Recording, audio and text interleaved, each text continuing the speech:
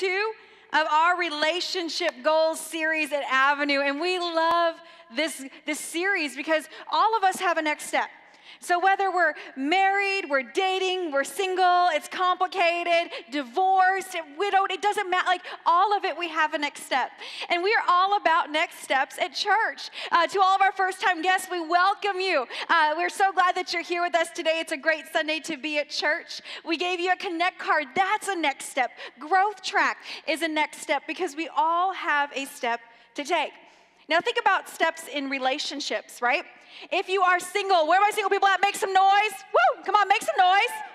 Yes, single. When you are single, what do people ask you? When are you going to start dating? Now, when you are dating, what is a question that you always get? When are you going to get what? Married. Tell all my married people at. When you get married, they ask, when are you going to have? That's right, that's right. And then when you have one child, they go ahead and turn around and ask you again, when are you going to have another child?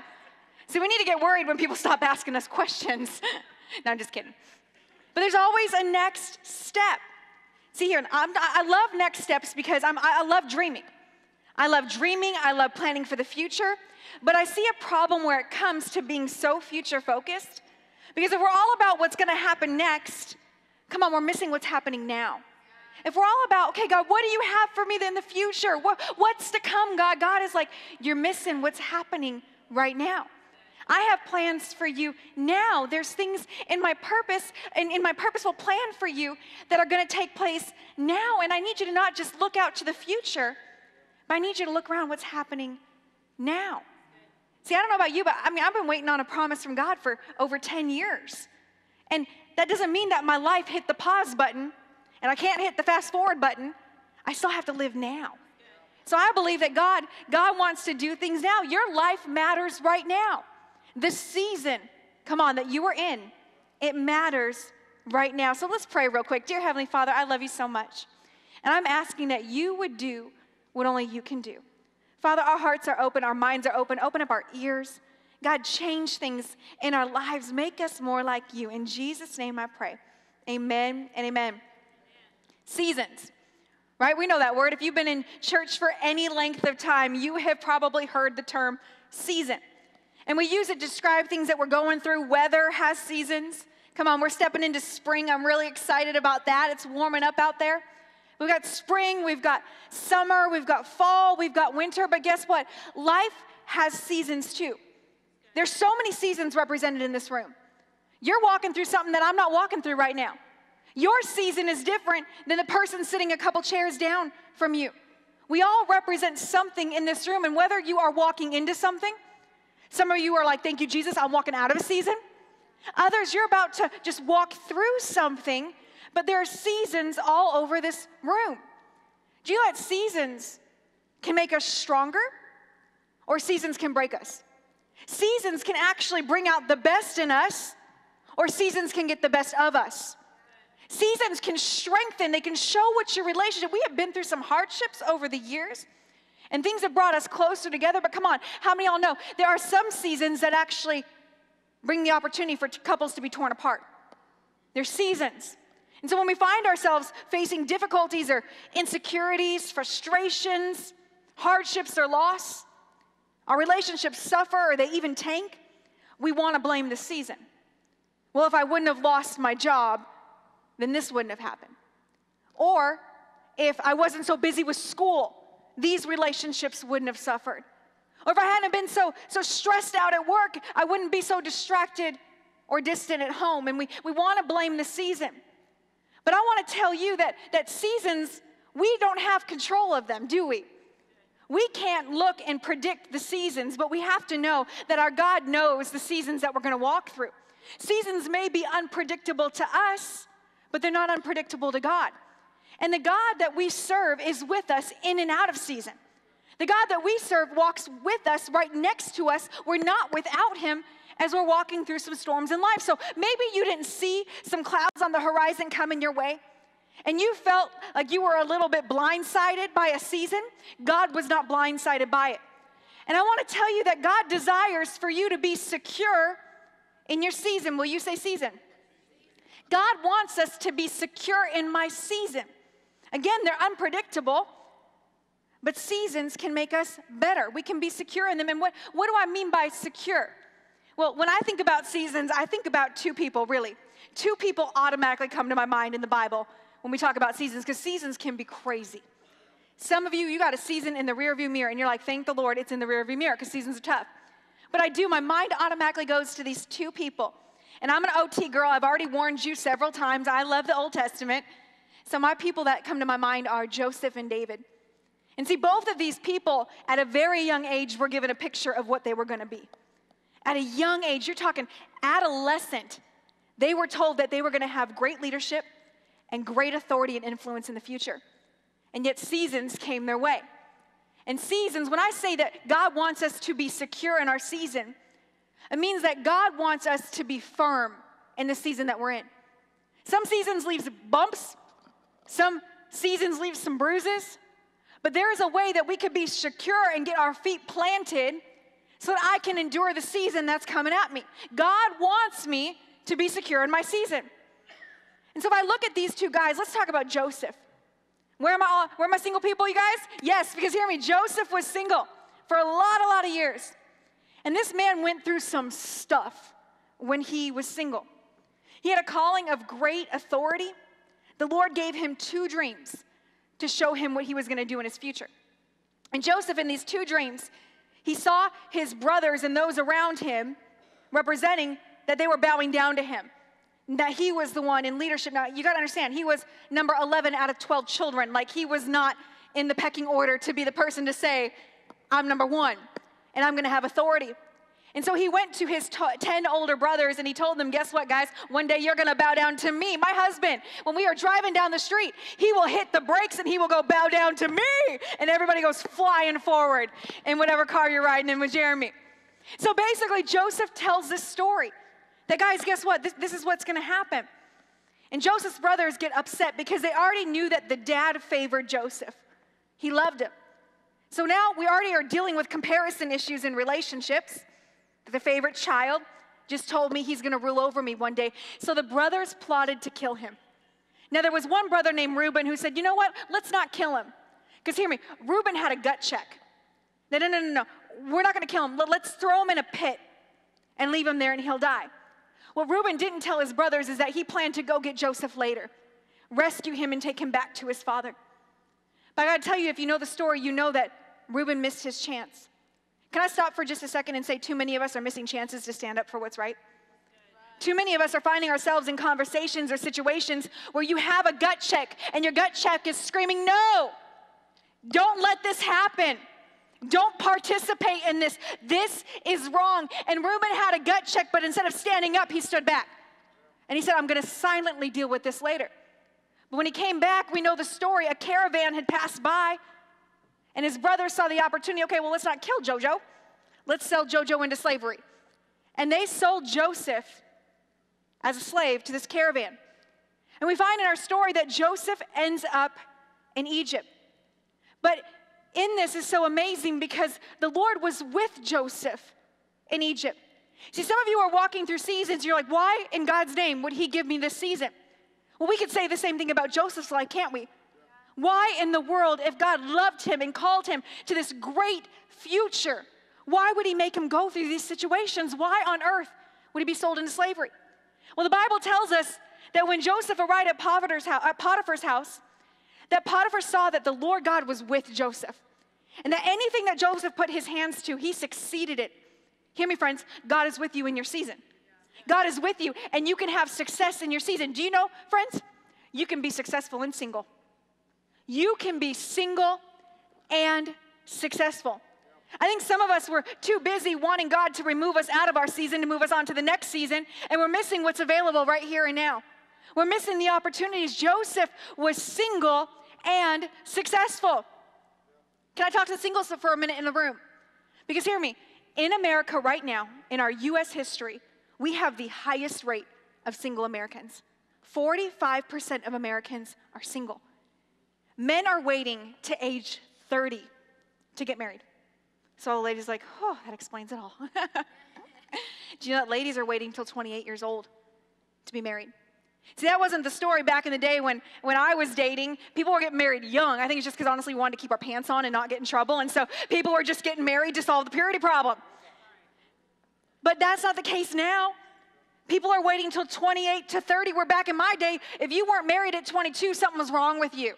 And you're asking and begging God, what's wrong with me? Where's my husband? Where's the man of God? And we're in a different time now. But instead of having our frustrations in our singleness, we need to start recognizing the freedom that we have available to us in our singleness. Can I tell you some insight? Your money is your money if you're single. How awesome is that? Your bank account has your name on it. Your credit card has your name on it, and you're not sharing with anybody. So you tithe and you save and you spend, and guess what? You don't answer to anybody but you. Where are my married people at? We got to ask each other for big expenses, right? We got to ask each other before we spend some big money on some big purchases. I remember when I married into Jeremy's family, there was a story of his father. Now, friends, this was before cell phones, so this wasn't too long ago, but long ago. You know what I mean? And Jeremy's family, they owned a lake cabin in Minnesota. And so they got to the lake cabin with all the kids and realized that we don't have bread. I can only imagine the fights that started, like who forgot the dang bread, right?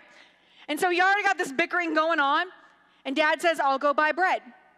4 hours later, he came back with no bread but a boat. He bought a boat, right? I cannot even imagine. I'm like, somebody is buried on this lake lot right now because somebody would have died if that would have happened. But he did. He went and bought a boat. Single people, you could buy a boat and you don't have to answer to anybody. How awesome is that? Your money is your money. Do you know that your time is your time? When you're single, you got a lot more time than you think you do. And I laugh because our single people, they often say, I'm so tired. You're working, you're going to school, you're exhausted. But guess what? When you're married and have a family, you're going to be even more tired.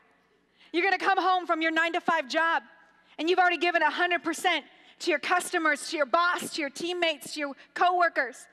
And now your family wants 110% of you. You thought you were tired before. You're exhausted now, but you got to show up and you got to keep showing up. And so use what you may see as a frustration. Use what you may see as this pause button in your life. It's not a pause button, it's an opportunity. It's an opportunity to build your future. Do you know that we have a missions trip coming up to Panama? We are going to Panama on June 13th through the 19th. I'm telling you, it's going to be awesome.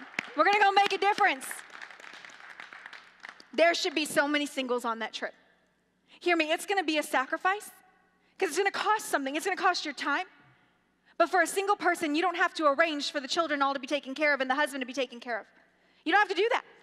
For the person who is not tied down, and I'm not just talking single with children, I'm talking you're just single, by yourself. Okay, the single parent has a lot of struggles and a lot of sacrifices. But I'm talking to the person who's not married with no children. You just get to make arrangements for you. And I would love to see this Panama trip filled up with some single people. I think it's going to be amazing what we're going to do. Use this time not to be frustrated looking forward. Use this time to define your standards. Use this time to define your values. What matters to you? Define your standards now so that you don't have to defend them later. See, I did 3 incredibly important things in my single years. I gave my life to Jesus fresh out of high school at 18 years old. And then I got married at 23 years old. And I did 3 things that were game changers in my single life. Number 1, I had a journal. This journal is actually one of 4 journals. I wrote a lot when I was single. Some of y'all haven't even written 3 sentences in 10 years. But I'm telling you, to be able to put my thoughts on paper, this is what kept my eyes on Jesus. This is what kept me focused. To be able to keep fighting the good fight, to be able to hang on in there in my seasons of frustration, my seasons of loneliness, I journaled. Number 2, I made a list, and we'll get to that later on in this series. But start making a list of what you want in a future spouse. What do you want for your life? Now, if you're married, don't you dare make a list. That's wrong. Like, you have what you have. You work with it, girl or man. All right? You work it. But if you're not married yet, what are your no compromises? What are boundaries that you're not willing to cross over? What are the non-negotiables that you are looking for in a future spouse? Because the thing is that we don't want to be alone, but we don't know what we're looking for.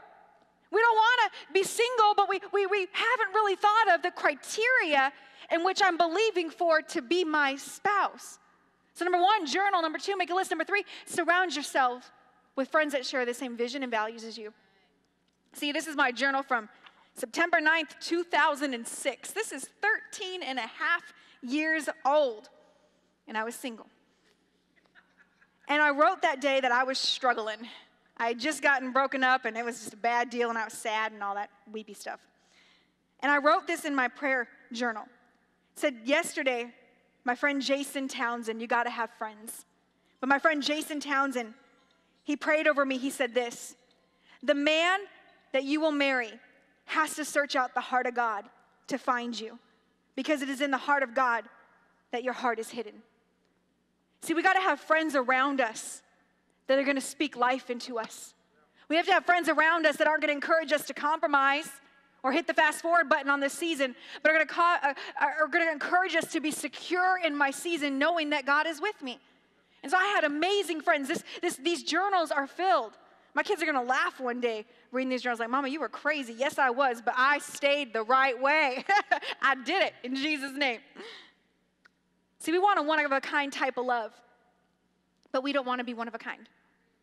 We want that one-of-a-kind love that we see on Instagram, and we talked about the truth behind the picture. It's usually just a picture. There's a lot of problems behind that picture. But we imagine that we want to be this type of love, but in culture today we have a problem. That is, that one type of love that you want, you're not willing to be the one type of person that stands out. Does that make sense? See, when we want someone to be the minority, but we're not willing to leave the majority. We're looking like everybody else. We're not standing out. We're wondering, why isn't anybody seeing me? Because you look like everybody else. So if we're on social media or Instagram or TikTok or whatever, if we're on Instagram and I see nothing but the boomerangs of your drink at the bar, guess what? You're the majority, not the minority. And as a woman of God, I'm not looking for the majority. I'm looking for the minority. We have got to make a decision in our lives. Am I going to be a part of the crowd? Am I going to blend in, or am I going to stand out? Because God has called me to be separate and to stand out. So if I am looking for the love of my life, right? Am I also standing out so that the love of my life can find me? Or am I part of the majority instead of the minority? I got to be the minority. And that's something that you've got to settle now so that it doesn't frustrate you later. See, we live in a society where everything goes. Everything goes. Think back about Joseph. Joseph was a man of God. Can I tell you, there's nothing more attractive than a man that worships. There's nothing more attractive than a woman who pours her heart out to God. Those people aren't just good looking, but come on, they're good looking.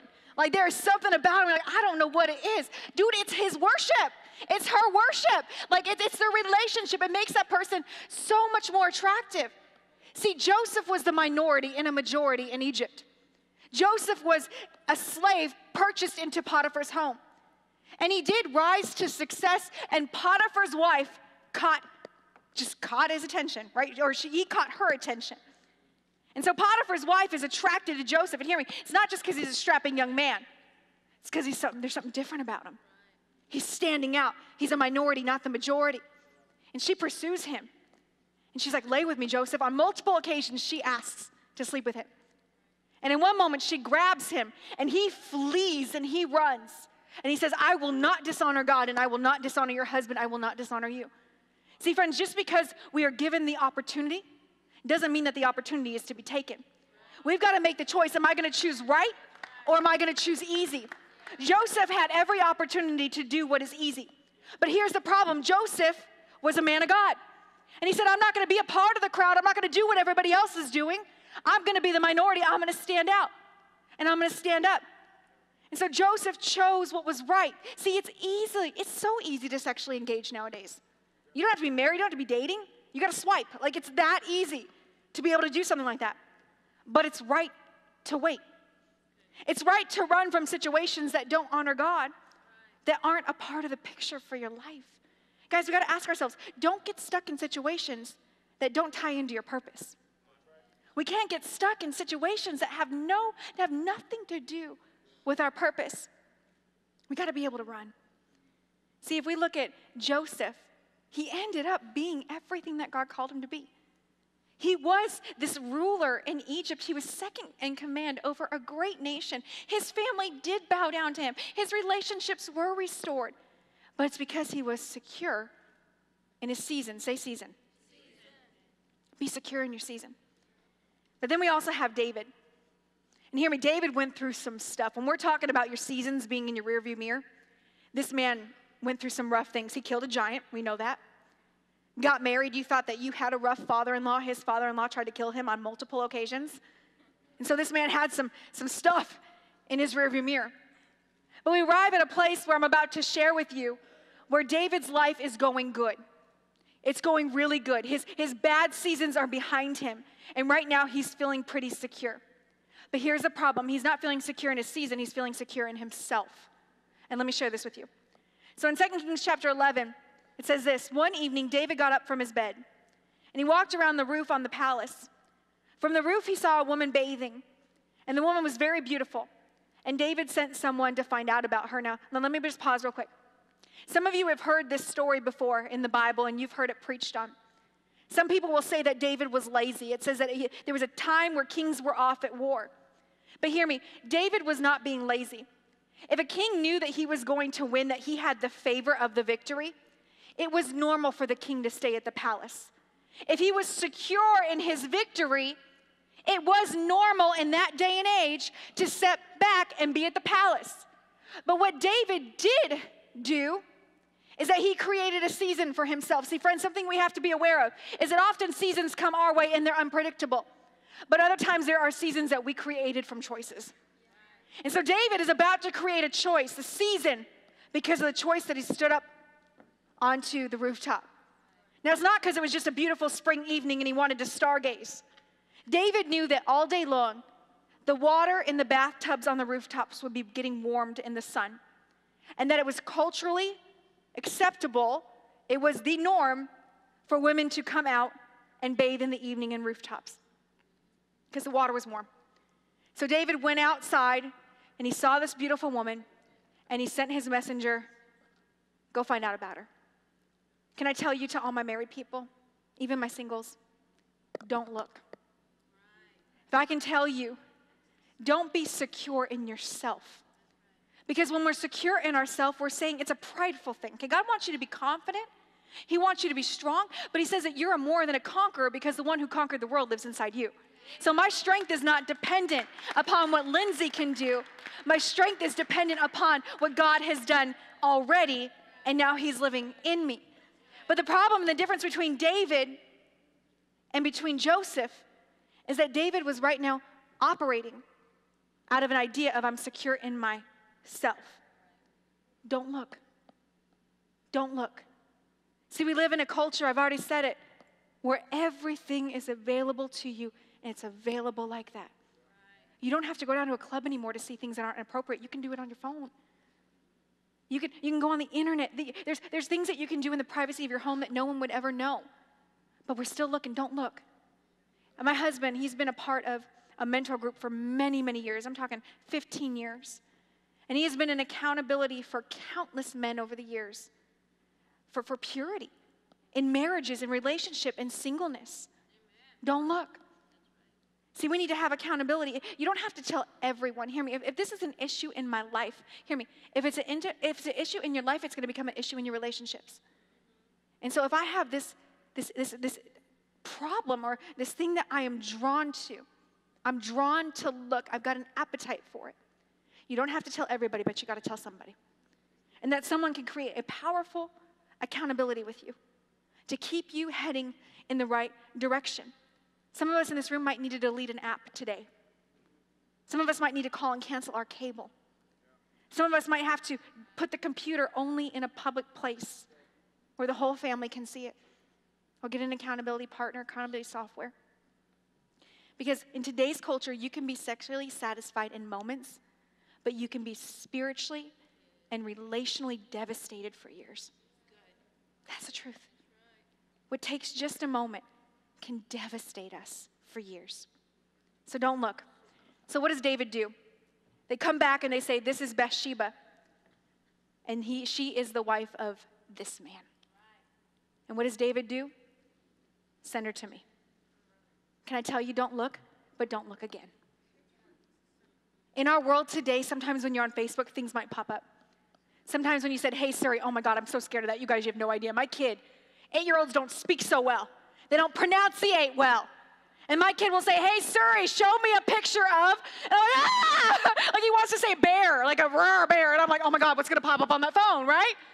Or Alexa, play this song. And then something else comes on because the kid didn't say it right. And all of a sudden, I got Boom Chicka Boom Boom playing in my kitchen. We live in a day and age where it's everywhere. Hear me, and it pops up. But my encouragement to you is don't look again. David looked, and then he looked again. If we could say anything to the next generation coming up or to ourselves, let's not look again. So he sent them to go get her. And so he knew it wasn't his wife. This was Uriah's wife. And Bathsheba comes up to his palace, and he's the leader of this country. He's the leader of this people, and he sleeps with her. He takes her, and she becomes pregnant. Friends, can I tell you this? James chapter 1 says this. He says, remember when you are being tempted, do not say God is tempting me. We always want to blame someone, don't we? Well, if I wasn't so good looking, then that wouldn't be a problem. Or if Bathsheba wasn't so beautiful, David wouldn't have had an issue. See, God is never tempted to do wrong, and he never tempted anyone else. Temptation comes from our own desires, which entice us and drag us away. Can we see the violence?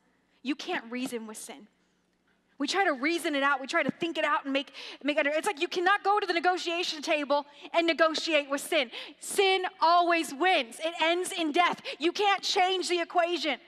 The only person that could ever interrupt the equation of sin equals death is Jesus Christ. And it's by the death on his cross that you and I are covered for that penalty of sin. And he promises you that he will never, ever, you'll never find yourself in a situation that there's not an exit to. We run. We flee. And so you can't reason with sin. It says that the desires give birth to sinful actions, and when sin is full grown, it gives birth to death. So don't look. Don't look again. And don't lie. Don't lie. Whenever I think about lying, I think of a big snowball that started off about this big. But what happens when a snowball rolls down a hill? It gets bigger and bigger and bigger, and now you got an avalanche of lies. So what does David do? David's like, oh man, the girl got pregnant. Oops. And so he calls Uriah from the battlefield and says, I need you to sleep with your wife. And like, go enjoy your wife, like enjoy her, have fun. Because he's trying to make it seem like it's Uriah's baby and not David's baby. That doesn't happen. Uriah's like, I can't. He's a man of integrity. He's like, I can't go and be comforted by my wife when my men are dying in battle. So he refused to go home to his wife. And so David had him killed, guys. And so now we don't only just have adultery, we have murder. Do you know that when we make choices, our choices put us into seasons. And our seasons don't just affect us, they affect other people. They do. They affect other people. There's a ripple effect. Bathsheba's life was turned upside down. Her husband was killed. She lost the baby that she was pregnant with David's child. It's just a hot mess. It's a hot mess. And so I found myself asking God, man, seasons are tough, God. What do we do with this? Seasons were already tough, but walking through a season in our day and age, being the minority in this majority in 2020, God, how are we going to do it? I think of my 8-year-old little boy. If I could blindfold that kid, if I could earmuff his ears and cover them all the time, I would. Because we are exposed to so much stuff. But we can't be surprised. The Bible said there will be a season where anything goes, and it's all accepted. Friends, can I tell you we're in that season where anything goes, and it's all accepted. But you've got to make a decision. Am I going to be secure in my season? Am I going to be a part of the crowd? Am I going to stand up and be the person who got changed by the cross? Am I going to live in the majority and blend in? Or am I going to be the minority and stand out? We all have needs. We all have desires. And our God is a good Father who wants to meet those needs. He wants to meet those desires. And so I asked God, in this dilemma, what do we do? How can there be strong relationships in our cultural context? How can a mom and dad who've stayed married for decades raise their adult children, hoping that they too will stay married for decades? How, God, in this year? How could a man and a woman who come from lines and lines of divorce and adultery and breakup, how can they be married till death do us part? Or come on, Jesus comes back. How? And I felt the Lord tell me this: to be secure in my Savior. See, I'm not just secure in my season. I refuse to be secure in only myself, but I'm secure in my Savior. And I felt the Lord lead me to this scripture I want to share with you. Philippians chapter 1, Paul. Can I tell you right now, if you're in this room, you're like, Lindsey, I've done some David stuff. I didn't run like JoJo. I said yes like David. Can I tell you, you're okay? That's why we have Jesus. The beautiful thing about God is that He makes all things new. And so if I lived a life like David, yes, there's ripple effects and there's some things that may be different. But it doesn't mean that you can't turn around and make a change. It doesn't mean that you can walk out new steps that honor God. Paul is here writing the New Testament with what we're about to read. He used to be a murderer of Christians. He zealously pursued the people who called on the name of Jesus and had them beaten, bruised, and killed. And yet God chose to use this man, this broken man, to write almost half of the New Testament. This man went down in history not as a murderer, but as a mighty man of God. I stand firm in my faith because of the writings of Paul. Does that make sense? The very first scripture that was ever given to me, that I had engraved on a Bible, was written by Paul. And Paul said this, that he who began a good work in you is going to carry it out to completion, to the day that Jesus Christ comes back. Meaning that we're all a work in progress, and God's going to finish that perfect work so you and I can be complete in Him. But here's the scripture God gave me 5 minutes later. Sorry, I'm a preacher. It happens. It says, I pray that your love will overflow. Isn't that great? Paul says, I pray your love will overflow. You thought we were done with overflow. No, overflow is our 2020 word. God wants us to overflow in our relationship with Him, but He also wants us to overflow in our relationship with each other. Our friendships to overflow, our marriages to overflow, our dating life to overflow in a way that honors God. So He says, I pray that your love will overflow more and more, and that you will keep on growing in knowledge and understanding. For I want you to understand what really matters. Overflow, love more and more, understand what really matters. Friends, do you know that if we just stopped and thought about what really matters, most of our fights would go away. Most of our frustrations would go away. Those poor decisions that we make in our feelings would not be done if we stopped and paused and thought about what really matters. For I want you to understand what really matters so that you may live pure and blameless. How do I stay pure and blameless? How do I walk out my single life in a way that honors God? How do I walk out my marriage in a way that honors God? By understanding what really matters, you walk out and you live pure and blameless lives until the day of Christ's return. May you always be filled with the fruit of your salvation. What does that mean? Again, friends, it's just a church term. They just said fruit of my salvation. Like, am I supposed to blossom some grapes? Like, what's supposed to happen? If you asked a child in Avenue Kids, if they were here this summer, they would be able to sing you a song of what the fruit of the Spirit is. Meaning that from your relationship with Jesus, your life should show these things: love, joy, peace, patience, kindness, goodness, faithfulness, gentleness, and self-control. Now, those are supposed to be evidence in my life that I am in a progressive, we're moving forward. I'm in a process in my relationship with Jesus. And it says the righteous character produced in your life by Jesus Christ. That we're supposed to be men and women of integrity. Hear me, we're not perfect. If anyone tells you they're perfect, slap them. They're lying. They're not perfect. And then say sorry because you're You're a Christian. Sorry for slapping you. I repent. But they're not perfect. I'm not perfect. I'm a work in progress. But the goal is not just for the distant future, the goal is for right now. And my right now is I can cling to what really matters. And what matters to you, Emily, is different than what matters to me. And what matters to Jeremy could be different than what matters to Brittany. But you know that Jesus didn't ask you what really matters to you. He said what really matters to me. If you understand not what really matters to your neighbor or what really matters to yourself, but if you really understand what matters to me, then you're going to see these things happen in your life. And Jesus summed it up in just 2 things. He said, do you know what really matters? Love the Lord your God with all your heart, your mind, your soul, your strength, and you love your neighbor as yourself. Because if I love my neighbor as myself, I'm not a taker, I'm a life giver. If I love the Lord with all my heart, I'm not going to look at that man or look at that woman as something that they could do for me. I'm going to look at them and say, you are a masterpiece.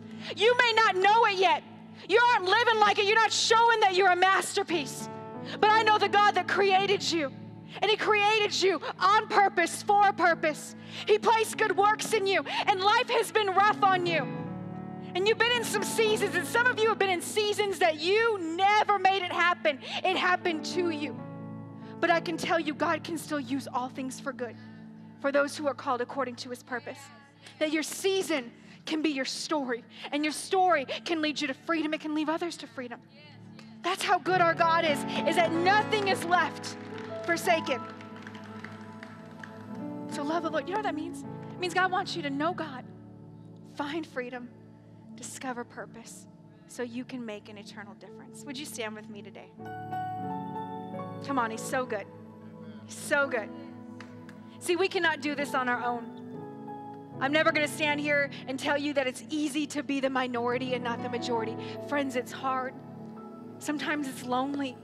Sometimes you're the only one at the table who believes the things that you believe. But I'd rather live in the minority than be a part of a crowd that isn't living to know God, find freedom, discover purpose, and make a difference. I want to live in such a way that the crowd comes over to where I am and wants to be a part of my minority. Come on.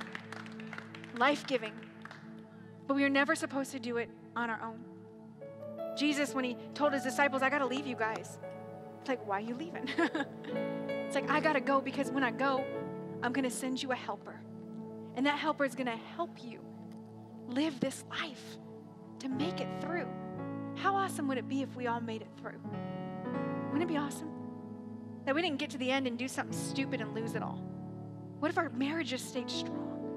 What if the legacies of our children were different? Doesn't mean we're not going to mess up. Friends, we're going to mess up. There's things in this room probably that we have to say sorry to. You know, we got to apologize. We got to own up to some stuff. But God is good and he's with us. So would you close your eyes, bow your heads? If you are in this room today and you're saying, Lindsey, I'm in a season, but I've been in a season by myself.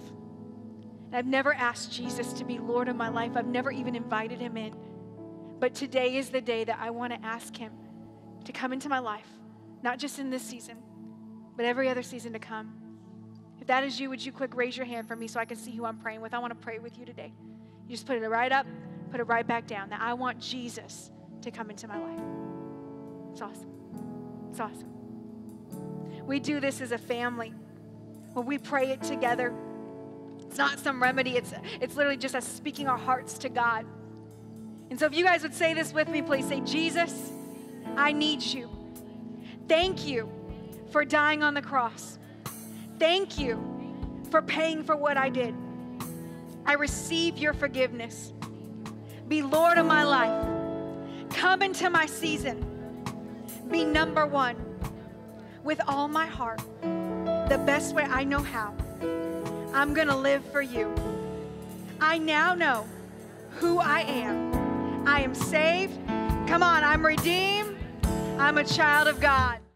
Thank you for watching the Avenue Church YouTube channel, but don't stop here. We would love for you to join our online extended family and subscribe so you don't miss a single video. And don't forget to share this with a friend. You can find out more information about us at avenuechurch.cc, and you can watch us live online on our Facebook page every Sunday. You can also support the ministry by visiting avenuechurch.cc/give to help us continue to reach people around the world for Jesus Christ. Thank you again for watching, and God bless you.